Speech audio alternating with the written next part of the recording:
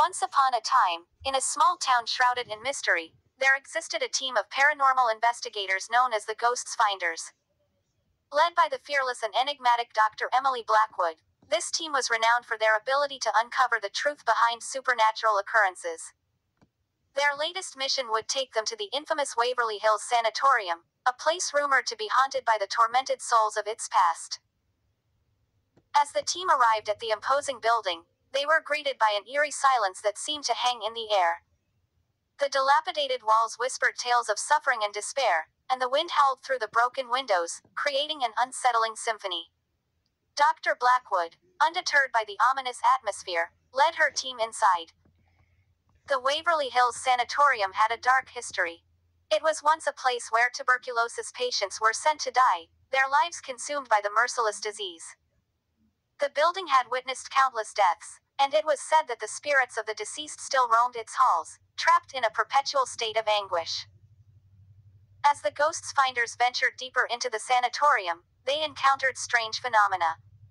Doors slammed shut on their own, disembodied whispers echoed through the corridors, and cold spots sent shivers down their spines. The team pressed on, determined to uncover the truth behind the paranormal activity. Dr. Blackwood's team consisted of 4 individuals, each possessing unique skills. There was Alex, the tech expert who could detect electromagnetic anomalies; Sarah, the empath who could sense the emotions of spirits; Mark, the historian who could unravel the secrets hidden within the building's past; and finally, Jake, the skeptic who provided a grounded perspective to their investigations. As they explored the sanatorium, the team began to experience increasingly terrifying encounters. Shadows darted across the walls, apparitions appeared and vanished in an instant, and the air grew heavy with an otherworldly presence. The line between the living and the dead blurred, and the Ghosts Finders found themselves caught in a battle against forces they could not fully comprehend. Dr. Blackwood's determination never wavered. She knew that to understand the spirits that haunted Waverly Hills, she had to delve into the darkest corners of the sanatorium's history. With Mark's expertise, they uncovered a hidden secret: a doctor who had conducted cruel experiments on the patients, prolonging their suffering for his own sadistic pleasure. Armed with this knowledge, the Ghosts Finders devised a plan to confront the malevolent spirits. They set up an array of equipment to capture evidence, hoping to communicate with the tormented souls and offer them solace.